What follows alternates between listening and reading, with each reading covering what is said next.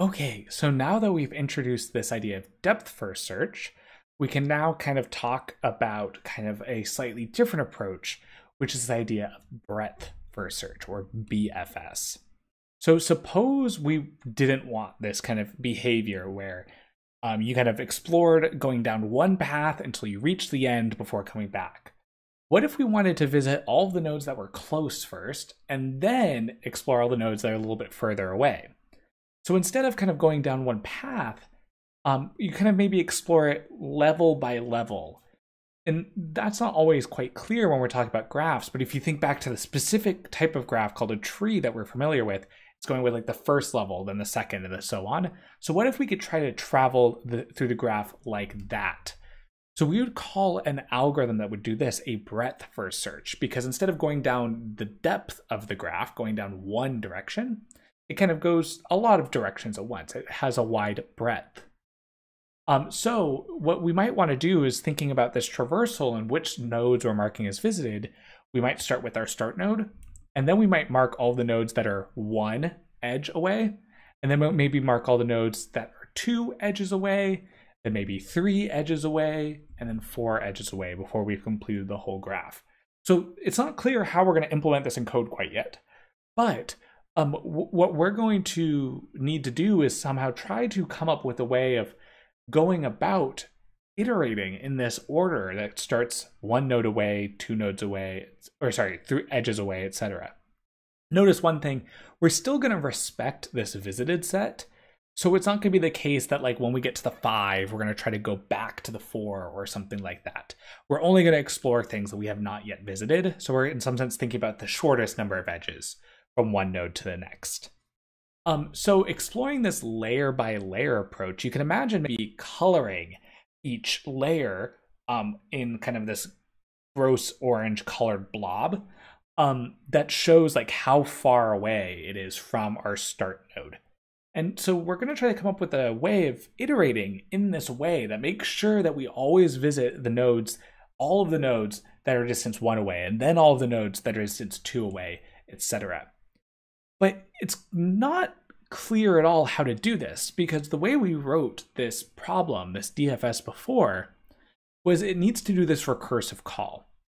And the problem is that recursive call that's inside this loop, in some sense, interrupts this loop, right? Because before going to the next iteration of the loop, you have to go run that whole recursive function. And that like interruption is really stopping us from exploring both 2 and 4 right next to each other. Right now we pick the 2 first and then go to all of its edges because we had to go make that recursive call. So in some sense for BFS, we want to make sure we complete that loop before processing the next children. And so recursion is not going to be our answer here. What we really need is some data structure to queue up which nodes are next to work with, so we can kind of queue up all of these nodes that are 1 away and then all the ones that are 2 away. And so queuing up something might kind of remind you of an ADT that's useful for queuing. That remind you of a queue? Yes. So we have this new algorithm called BFS, and it's going to use a queue to keep track of the levels, keep track of how far away we are. So the first time you see all this code, or this pseudocode, it looks a bit wonky. We're going to walk through it kind of bit by bit. And so hopefully it will make sense. And then we'll walk through an example to make sure we understand that. The first thing I'll mention is that to be a little bit more precise, I'm going to add some some types to my pseudocode that kind of abstract away the notion of a graph. So this is actually going to look a lot more like real Java code in some sense, because I'm writing these abstractions out.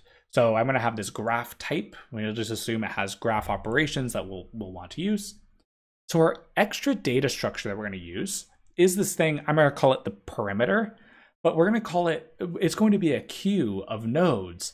They're the ones that we need to explore, the next things we need to explore. So we're going to have it when we start at 1, make sure it has the 2 and the 4, and then the next iteration is going to have something like the 3 and the 5. So we're going to keep track of all these things, this kind of next things to visit in this queue.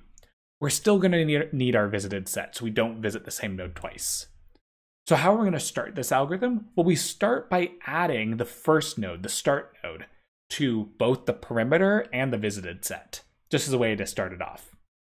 Now, this algorithm is going to iterate, going to repeat while there's still stuff in the perimeter. So it's going to start by saying, while there's still stuff in the perimeter, then grab that next thing. So remove that first value. And then let's go process all of its children. But we're not going to recurse and explore all paths from there. Instead, we're going to go to each node that is connected to this node we're processing right now. We're going to go to each node. If we haven't visited that node, add it to our perimeter and add it to our visited set. So add it to the things we're going to process next, and mark it as visited, so we don't add it to the perimeter twice. So this perimeter is going to be a growing queue of things to process, and it's the power that comes from this first in, first out structure, the fact that the queue is ordered in this particular way, which is going to guarantee to us that we process level by level. This is probably not clear at all from this description. Let's look at an example. So how is this code going to work? So we start by exploring with the 1. So we're going to add 1 to our perimeter, and we're going to mark it as visited, so we don't add it to the perimeter twice. And so then we say, okay, while the perimeter is not empty, we're going to remove that whatever value's in there. So it's going to remove the 1, and then add in all of the edges coming from it to some other node. So for each edge from the 1, grab the nodes associated to that edge, 2 and 4. If our visited set doesn't contain them, add them to our perimeter, and then add them to our visited set. So my animation went there a little quickly. Let me show that again. You're going to remove the 1 from the perimeter because we call perimeter.remove. And then we're going to go to each edge, grab the destination node, or the second node from that edge. And then if we haven't visited yet, add it to our perimeter and our visited set. So that's going to add 2 and 4. And next, we're going to loop back to the top and say, okay, well, the perimeter is not empty, so enter the loop again. Now, what's the value removed when we say perimeter.remove? Well, Q is always remove the thing at the front. So we're going to remove the 2 and add all of its neighbors that we have yet to visit. So in this case, we only add 5 because we've already visited the 1. We're still going to kind of loop over that once, but then we get to that if statement that says, hey, if we've already visited it, ignore it. Okay. So now we kind of go back up to the top and say, okay, well, perimeter is not empty. Grab the next thing, remove the 4, add all the things, all of its neighbors that we haven't visited, then kind of repeat, remove the 5, add all of its neighbors that we haven't visited. And notice, even though there are multiple neighbors, we don't go and explore them quite yet. We just add them to the end. So we add the 6 and the 8 in the same loop. And then we kind of remove the 5, we remove the 3, which has nothing else to process. Then we remove the 6, add all of its neighbors, 9 and 7, remove the 8, remove the 9, remove the 7. We try to process all of their neighbors, but we visited them all, so we never add them in. Now, if you think about how this kind of ran throughout the whole algorithm's run, the way we added and removed from the queue is exploring layer by layer. Notice we started with the 1, then we processed the 2, and before exploring any of the things connected to 2, we first have to explore that 4. And the reason this happens is precisely because we're using a queue. Because even though we added more nodes connected to that 2, we have to process that 4 first because it's a first in, first out structure. Then we process all the things that are 2 away, then all the things that are 3 away, and then 4 away. And so this property of using the structure with the queue is exactly why we get this layer by layer approach. Now, one thing I should mention that's a little hidden in this algorithm is we don't have any of these distinct demarcations that says like, oh, now we're finished with layer of distance 2. Now we're going to process layer of distance 3. But that's not strictly necessary always. We just wanted to go in this more layer by layer format. We don't necessarily care of like printing something saying like, oh, I'm done with layer 2 now. You could definitely do that. You just need to keep track of some more state. But we really just want to make sure that we weren't kind of going all the way down to a dead end before going down another path. So what I want you to do is I want you to explore this idea of this algorithm a little bit but I want to have you test your understanding by changing one subtle thing about it. So I want you to just think about this graph example, and I want you to think about how would this algorithm change if I removed the queue and instead added a stack. So what if I just changed up this algorithm, same starting with the 1 and doing this exploration. What would happen if I change that queue to a stack? Just go on a piece of paper with a pencil and try to think about kind of this thing I did on that last slide, but using a stack instead. So take a second and try that out on your own and just describe. Do you see any patterns here? And you might not, and that's okay. Okay, so let's take a stab at this. How did using a stack change this? Well, it turns out that if you just change that one line of code, and assuming maybe it still calls add and remove the same way, but on my last slide I showed push and pop, we ended up creating BFS's evil twin, DFS. When you switch the queue to the stack, you don't change anything else about the code necessarily, you process it the exact same way. We have recreated depth first search. Now, why does this happen? Well, remember, we got breadth first search from the queue because the first in, first out structure. Before processing any of a node's children or any of its neighbors, we always had to finish off the nodes that were already in the queue. However, when you use a stack, that's a LIFO structure. The last thing in is the first thing out. So say we start at the 1, and then we add 2 and 4. Well, the next thing we're going to process is the 4, and we're going to add its children, whatever was there next. And then we have to process those children before ever getting back to that 2.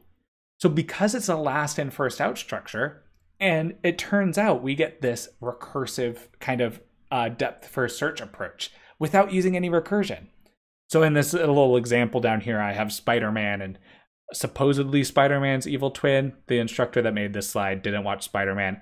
I also don't watch Spider-Man. I know more about graphs than Spider-Man, so I can't correct if this is wrong or not.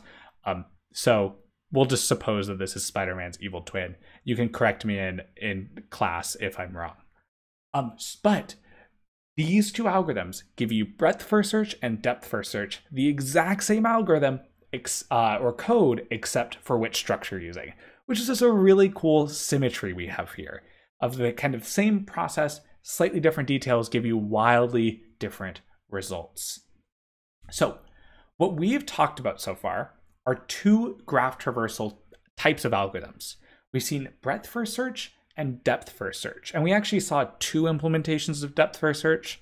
One is the iterative way that uses that stack, and the other was that recursive way I showed at the beginning of the video, or in the last video. Now, one thing that I was kind of subtly skimming by was you might have noticed we stopped talking about the ST connectivity problem.